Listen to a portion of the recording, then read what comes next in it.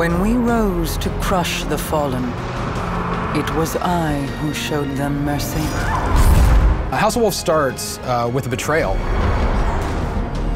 The House of Wolves have risen up against the Queen and attacked her guards. And now the Queen is deciding to make a change to open up the reef for all Guardians to come and collect bounty. Now, they will feel my wrath. Attention, Guardians. This is Petra Venge of the Awoken Royal Guard. Throughout the story, Petra, she's the voice for the Queen. She'll be sending you on the main story missions to hunt down the main bad guy, Skolas. I'm the Queen's blade. Your hunt begins with me. Rather than just have the one story character, we introduce a whole new area, the social space of the reef. Take a walk around. You'll find some interesting allies here.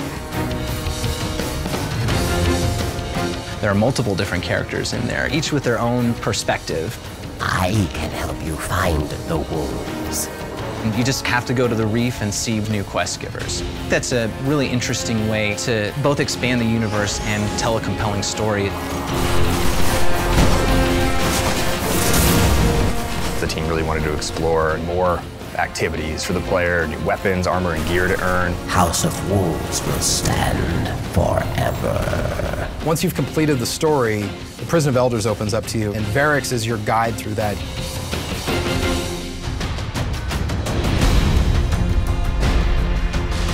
It's a gladiator arena inside this prison where the most nefarious criminals in the universe live. The arena is all about getting straight to the action. You can matchmake into it using all of your weapons and all of your skills. Fight, kill, survive.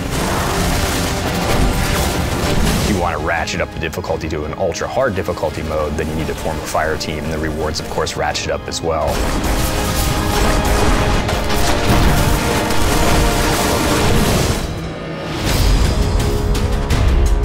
We have Brother Vance, who is a vendor specifically for the Trials of Osiris. The wolves will test them, make them ready for the trials.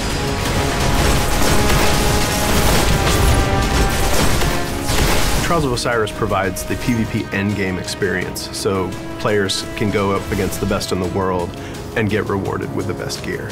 The elimination game type is probably the most intense game type we have in Destiny right now. You bring your pre-made fire team, it's 3v3, no respawns, so you're trying to wipe out the enemy team.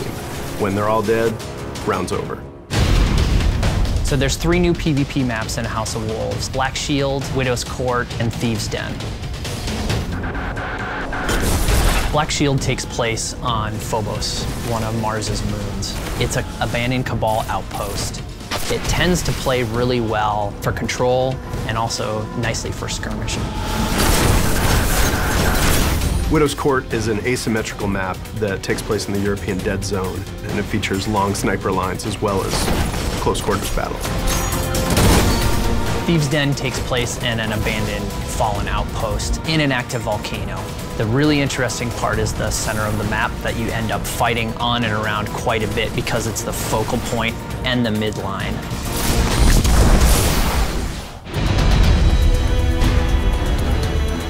The new strike is called the Shadow Thief, and it takes place on the fallen Ketch on the moon.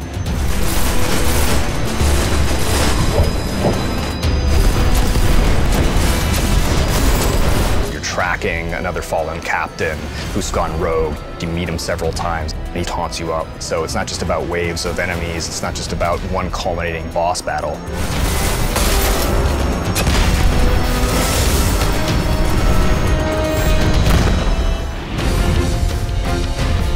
A lot of people want to take their Fatebringer or their weapons or gear from the Vault of Glass or Crota's End, and they want to still use it.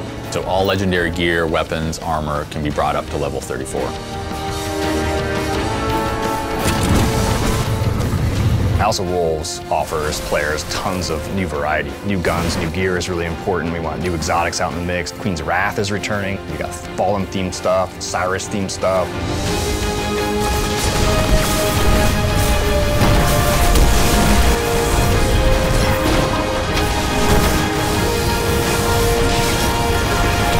Great thing about Destiny is it doesn't stop with House of Wolves.